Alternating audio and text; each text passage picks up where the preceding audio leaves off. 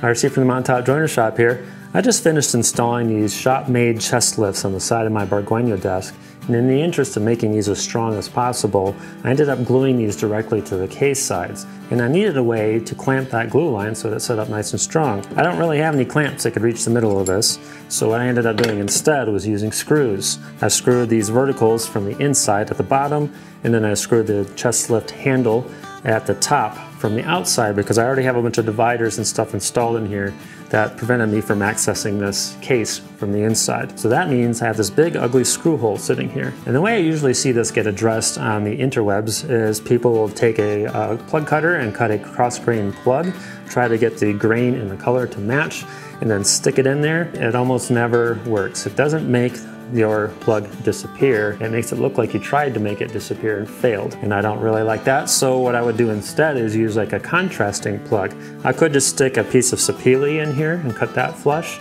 It'd be a little bit more of a decorative accent in that case. So what I'm going to be doing instead is adding some shiny bits of metal, something that draws the eye, adds a little bit of decorative punctuation. I'm going to be making a copper plug that is infilled with a contrasting wood. And doing this kind of thing is something I've been doing for years. I've worked with brass in the solid, I've done brass and copper tubing infilled with contrasting woods.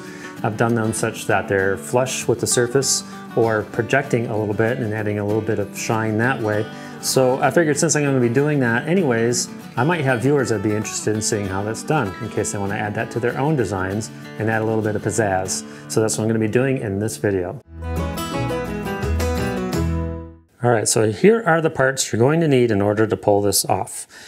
Starting with, of course, your copper tubing. This copper tubing I bought from Online Metals. It provides all the critical measurements you're going to need to know before you purchase this. This is a 1/4 inch outside diameter to match the 1/4 inch screw hole that we're going to be filling. And the inside diameter is equally important. In this case, it is 3/16 inch. And the reason I ordered 3/16 is not only because it has a little bit of thickness to the tubing itself, but also because I have a dowel plate here that will be cutting my wooden stock to 3/16 of an inch to match. And this dowel plate, or dowel former some people call it, is by Lee Valley or Veritas Tools. It comes with interchangeable inserts at different diameters to make different size dowels. The stock I'm going to be using is sapele. You can see I just cut a little long square, or ripped a square out on the bandsaw. This is just a little bit bigger than the inside diameter of my tubing. In fact, this was almost too big. The width of this is almost equal to the 1/4 inch width of the tubing itself. You want to go just a little bit bigger from side to side on the square than the inside diameter of your tubing. And of course, because it's square, we all learned in preschool that square pegs don't fit into round holes. So I have a flat bottom spoke shave here that I can take the corners off with, make it more round, and also taper it a little bit so I'm able to get it started into my dowel former. I also have a pair of dowel calipers here to kind of double check the measurements and everything. I also have some files. The files I'm going to use are really simple. This file is just a chainsaw file I got from the hardware store and put a handle on it. I also have a needle file here that it can clean up any schmutz on the inside edge of my tubing. I also have some sandpaper here. This is 120 grit sandpaper that would allow me to even out my edges in case my cuts aren't perfectly square, and also perhaps adjust the length of the plug that I cut just a little bit. And of course, the cut in, I'm going to be using just a basic hacksaw with a fine-tooth metal cutting blade on it. I've used angle grinders in the past, metal cutting wheels on them, but you know, they spin at such a high RPM, they tend to really heat things up to the point where you get some burn marks on things, and you know, so I just use a regular old hacksaw for that. And then I'm going to need a hammer, and I'm going to be using the hammer both to create my dowel by hammering it through the plate here, and also to force the wooden dowel into the inside of my copper tubing. So those are the parts you're going to need, and yeah, let's get started. Alright, so the first thing I'm going to do is figure out how deep this screw hole is. Now the plug I want to put in here, I want it to project a little bit. So I've got my dowel calipers here. I have them set to metric because that's how I roll. And let's see how deep this is. Just shy of 9 millimeters deep. It's about 8.8. And I want it to project about 1.5 mil, maybe 2 mil. So I'm going to cut my plug so that's just over a centimeter, I guess. and then I can always shave it down a little bit to get the projection that I want. But I got plenty of room here for projection. So I'm going to start with the centimeter and we'll see how that goes. Okay, so the next thing I want to do is make it such that this square peg will more easily fit into a round hole. So I got it clamped up here in my leg vise, and I got a flat bottom spoke shave. I'm just going to take the corners off of this. And you can see that my little square peg is flexing all over the place. So you want to get it, pretty deep into the vise. Another way you can do it is just hand hold it and do this one-handed. So I can put it like this and just one-hand it that way. If you don't have a flat bottom spoke shave, you could theoretically do this with a block plane pretty easily as well. You can see that it's starting to get more and more round as I go, but I think I prefer to do this in the vise. So then I can sight right down it and see how round I actually am. And you don't have to worry too much about the diameter that you're shaving this to, because ultimately I want the end of this at least to taper enough that it will fit into this dowel plate. So I'm going to keep going for a little bit and get this to where the tip of it will actually fit into that 3/16 hole. So I'll be right back after I finish that up. All right, so I've been shaving away at it for a while, and you can see that my dowel former will just fit over the end of that, just barely. So I'm going to cut this to length. Obviously it's way too long for me to hammer on. And of course I only need a little bit of length, because if you recall, I measured the depth of my screw hole, and it's if I want to get a little bit of projection, I only need about 1 centimeter of this to go into the copper tubing. I'm going to go for a little bit more than that, because I'm going to actually be cutting 2 plugs, one for each side of the chest. So I have about, I don't know, maybe 5 centimeters or so of length here, and it's got a little bit of a taper to it. So I'm going to cut this off with just a little flush cut saw here. I like to fine tooth these. I should probably get a Japanese saw that has a little bit of set to the teeth. That's a fine tooth cross cut, because all of my Western back saws for cross cutting are much more aggressive. And when you're trying to cross cut a tiny little piece like that with big fat teeth on a cross cut saw, it tends to kind of make a mess of things. So to get a cleaner cut, I'm using this little flush cut saw. There's my plug. Now I'm going to grab my dowel former, and I'm just going to drop this into one of the dog holes on my bench. Now when you use a dowel former like this, and by the way, you can get these from multiple brand names. Lee Nielsen does one as well. But you want to put it on a part of your bench that is rock solid. So typically, if your bench isn't like super rock solid, you would want to put this dowel former over a dog hole that's adjacent to or above a leg of the bench. My bench is rock solid the full length, but I'm doing it over here so I can be in front of the camera a little more easily. And I have my dowel cut to length, or what will soon be a dowel. And it's tapered enough that it just fits into that hole. I'm just going to grab a hammer and have at it.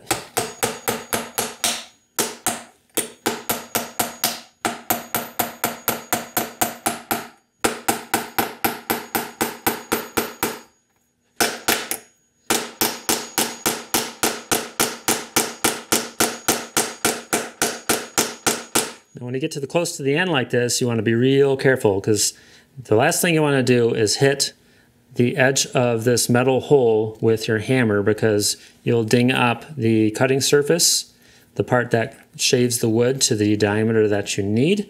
And so you want to stop just shy of that. And you can see my wood is starting to splinter up anyways, so I'm not going to get any out of this end of the dowel anyways. But now I'm almost all the way through, and I have a nice 3/16 dowel sitting here. I'm going to just grab another piece of wood like this, put it over what remains projecting there, and try to get it more of the way through. There we go. And now I should be able to wiggle that loose. There we have it.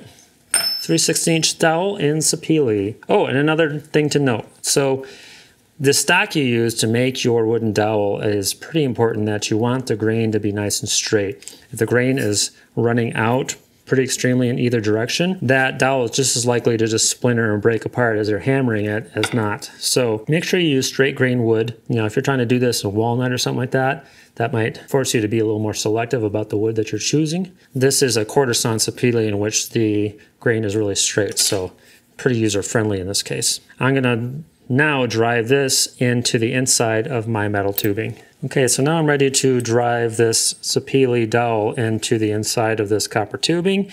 And you can see I have a big old block of 8/4 maple here. That's all kinds of holes and dings in it because this is what I use as a sacrificial holder. So I have a 1/4 inch hole sitting here on this block of wood that I can hammer into, so I don't damage my bench. And I'll actually hold it up for me, which is nice. And you'll recall that when I formed this dowel, I actually tapered the tip of it so it would fit into the dowel former. And that same tapered tip is going to help us when we start to drive it into the end of our copper tubing. So I'm going to enlist the aid of this block to help hold this stable.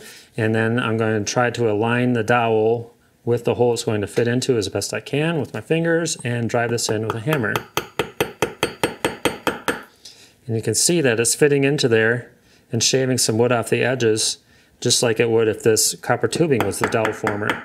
And I want to try to get as much of this dowel down into here as I can, because when I cut this to length, I want wood to be showing not only at the show end of the plug, but also I want wood to be flush with the back end of the plug, because that's where it's going to be getting glued into the hole. So, some nice light taps, just slowly forces in there. I'll keep going until I'm either almost flush or something breaks off. Be aware that you do run the risk of your dowel splintering. I've never had one splinter and then get, hammered into my finger, but I imagine that's a possibility. So be aware of that. If you can think of a better way to do this more safely, then more power to you. But I find that I really need to hold onto that dowel to help guide it into the hole, especially when I first start to hammer it in. All right, that went all the way in. I'm almost flush now. So I'm gonna work on the end of this to get it prepped for cutting to length. Now I've got my dowel in there such that it's just the wood's projecting out the end of the tubing just a little bit. So I want to get that flush so that I know when I cut it to length, I know where I'm measuring from. So I'm just going to rub it on some sandpaper here. You can tell I'm not a machinist, probably, because you don't have to be that precious about this. If ultimately the end of this ends up a little bit pillowed, no big deal. The dowel, because the very end of it had splintered a little bit, it's actually got a little bit of a gap on one side. So I'm going to end up cutting that off because I don't want that gap showing when I ultimately cut my plug. Or what I can do instead is make this the bottom of my plug and the other end that I'm sawing off be the show face, which I think is what I'm going to do here. So really all I need to do is get this flush enough to mate to the bottom of the screw hole pretty closely. And then I want to take a little bit off this leading edge here so that when I drive that end into the screw hole, the little sharp edges of the copper don't catch. So I'm just going to grab a file and do a very light chamfer on the edge of this. I guess you could also just rub it on your sandpaper like that, kind of spin it as you go. But that's tapered enough that it'll go into the screw hole nice and easily. So now I'm going to measure and cut it.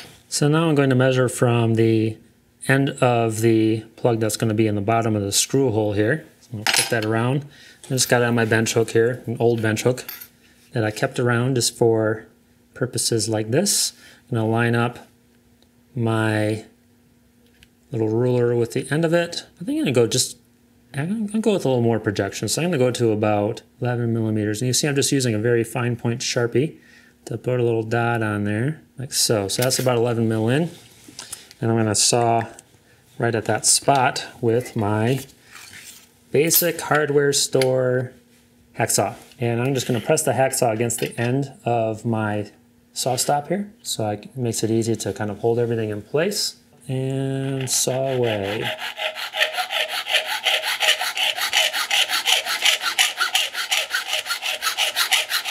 Now my kerf is established, I can kind of move this out to where I can reach it easier.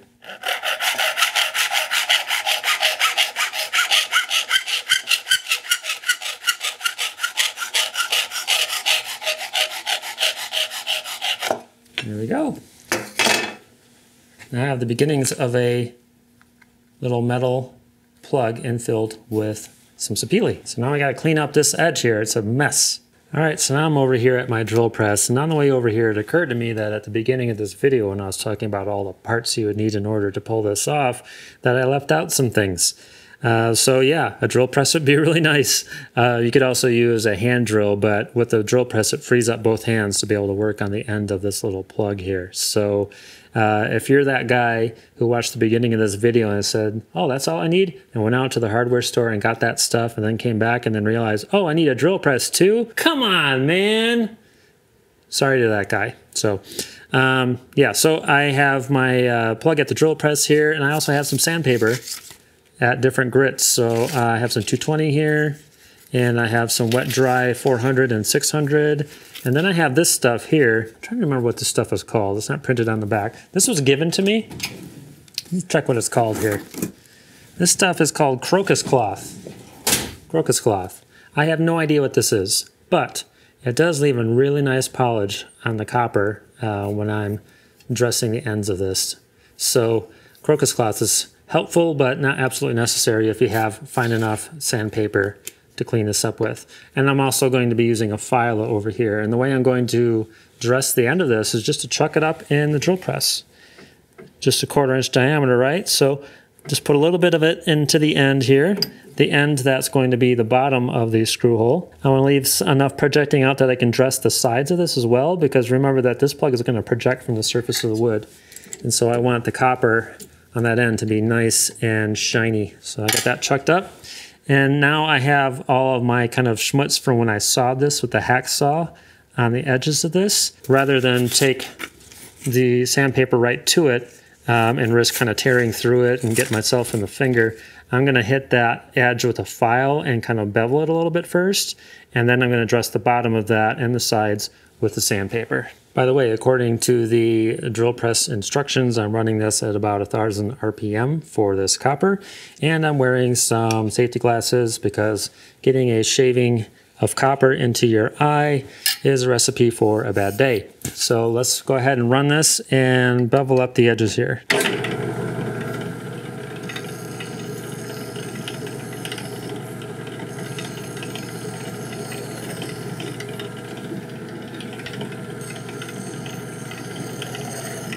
Let me see if I can get a good picture of that so you can see that I beveled that edge there.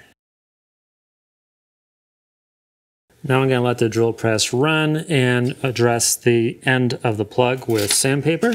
I'll start with 220 and see how it goes. It's good to drop it out of the truck once in a while and give it a good examination, because you might find that you need to back up to a more quartz grit to start and then work your way through the grits, but we'll see how this goes. So I'm going to dress the end with 220 to start, try to get that nice and smooth. As I get into the finer grits, I'm going to dress the sides as well. I really only need to dress the sides with, you know, like a 600 grit or that other paper that I was using, the crocus cloth, to get that nice and shiny on the end there. But the part I'm really focusing on is the end of the plug where the wood meets the metal. Of course, the bevel there as well, because that's the part that's going to be sticking out at you after it's installed on the furniture piece. So here we go.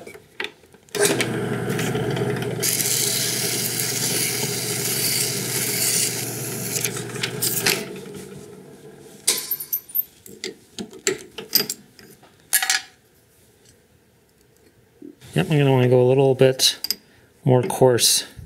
There's some saw marks there that the 220 is not taking out.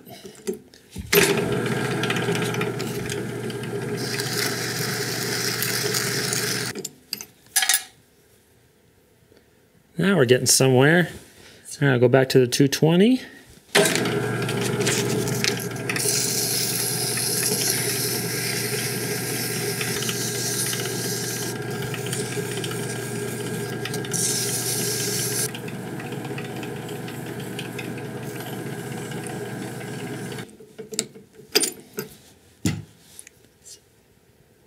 Ooh. Look at that. Ooh, that's looking nice. I just need to reestablish that bevel on the edge though. It's kind of gone away now that I've sanded it down a little bit. So I'm going to come in with the file again, reestablish that bevel around the rim, and then polish that with this paper again.